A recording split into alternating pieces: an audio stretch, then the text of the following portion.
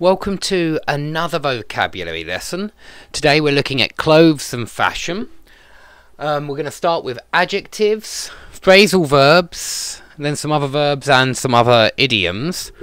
So firstly, some adjectives. Scruffy, first of all.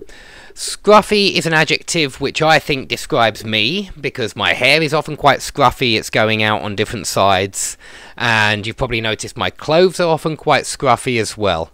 So scruffy is the opposite of smart or well dressed. If you're smart, we often say someone looks smart at a wedding, if they're wearing a tuxedo or a suit, or people will sometimes have to be smart when they go to work. Fortunately not me. Okay, old-fashioned, obviously, it's quite an easy one, really. You probably guessed it means that you look like you're from an old era. Stylish or trendy mean fashionable, and we also say to start a trend or set a trend. Okay, start or set a trend. If you start the trend, then you say, I started that trend. And if something is all the rage, that means that it's in fashion at that moment. It's all the rage down in London. It means it's in fashion in London. If clothes are baggy or loose, then that means they're much too big, really. They're very, very baggy trousers, which you often see nowadays.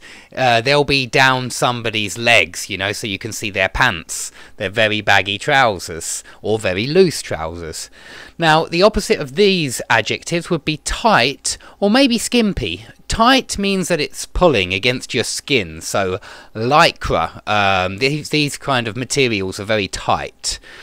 You could also have tight leather trousers or something like that. Skimpy often means small and tight, so you talk about a skimpy skirt or a skimpy bikini, something like this. Stunning, eye-catching, gorgeous are obviously all very positive. I suppose you could say elegant as well as another adjective to describe how very often how a lady dresses when she's wearing a beautiful evening dress. Okay, never underestimate the power of phrasal verbs. We use them all the time for clothes and fashion, and this is why all kids in England will know these from a very early age.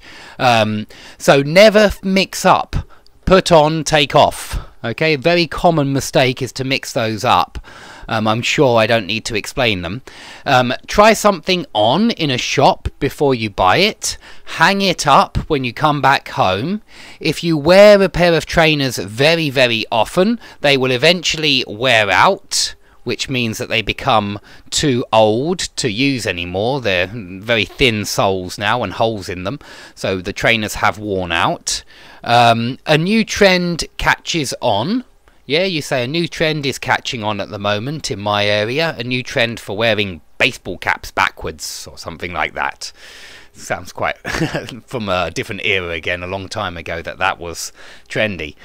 Okay, to dress up means to wear nice clothes, so perhaps some people have to dress up for work, but some companies have a dress down day, a dress down Friday, where you can wear casual clothes. So it's another adjective to describe dress, casual. You can wear casual clothes on the dress down day, but when you dress up, you have to dress up for a wedding, really, because you have to make an effort and dress up and look nice. Okay, to do something up, like a coat, do your coat up, do your zip up, do your buttons up as well. Do up buttons if you have buttons and not a zip, but you can do up a zip or you can zip it up. So zip up is another one, and you can do up your shoes or you can tie them up. So you can do up shoes or tie them up, not zip them up usually, unless they're boots, where you do zip them up sometimes. So all very useful. To roll up your sleeves, yeah, roll up your sleeves, roll them up. Tie back your hair if you have long hair and you want to keep it out of your eyes, you tie it back. Again, you have to in some situations tie back your hair.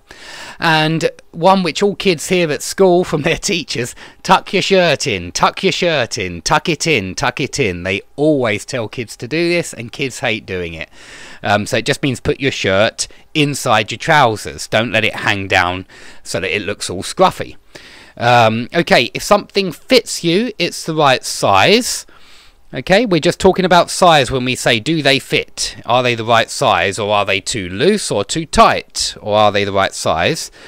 Go with means the same as match, which means if you say your jacket goes with your eyes, it means your jacket matches your eyes. If you say your shoes go with your trousers, it just means that they look nice together. Very often the colours match.